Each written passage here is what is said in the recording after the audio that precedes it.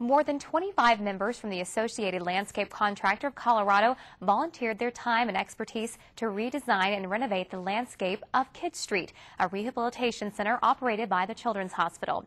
And now, thanks to these volunteers, they will soon have a new safe place to play. Today we're trying to help improve their outdoor environment, their playgrounds, and their outdoor spaces, because they're not really that usable for them during the summer.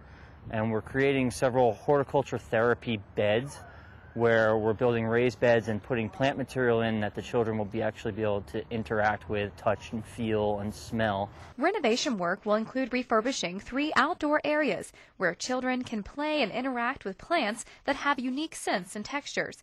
To accommodate the children's medical needs, the design will utilize materials that minimize dust, like using cobblestone in place of traditional bark mulch. It will also utilize plant materials that do not attract bees in order to minimize exposure to bee stings. I think that sometimes these kids get stuck inside way too often because there isn't a proper facility for them that they can safely use in an outdoor environment. And like we all know, we love being outdoors and we love interacting with plants. And horticulture therapy is a great way to get children in tune with nature and their surroundings.